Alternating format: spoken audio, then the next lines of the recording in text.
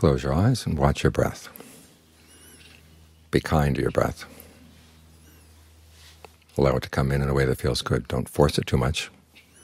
Unless you realize that you're getting a little drowsy and sleepy, then you can force it.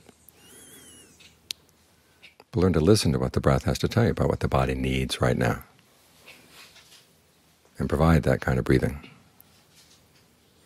all the way down through the body. This way you give yourself good grounding. You're showing goodwill to yourself. Here's something right nearby, what John Fung used to call the grass at the gate of the cattle pen. In other words, the cattle get released from the pen and they go running out to the grass in the meadow, and they neglect to see that there's some grass right there at the gate. So take advantage of what you got right here. This is a sign of wisdom, learning to see that there are potentials all around you that you can take advantage of. And some of them are free. All too often we're dazzled by things that cost money.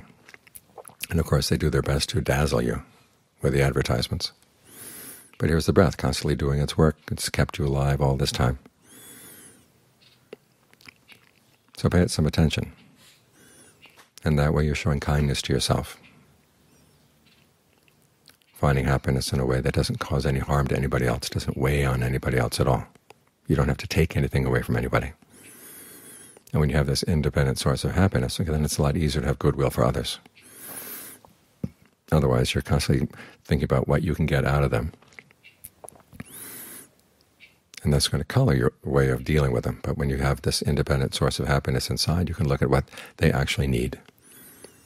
And you can be kind to them without necessarily buying into their stories. You've got this independent point of view.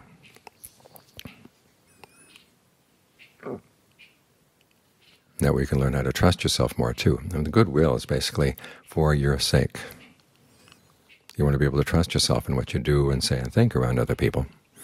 And that includes even people who are really difficult, people who are really cruel, people who have done horrible things. You have to treat them well as well.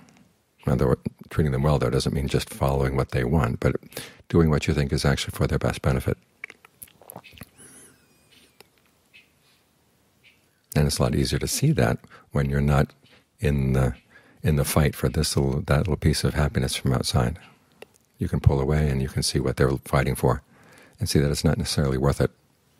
And then you can treat them with better compassion. This is clear-eyed compassion, clear-eyed goodwill, because it comes from this place of independence.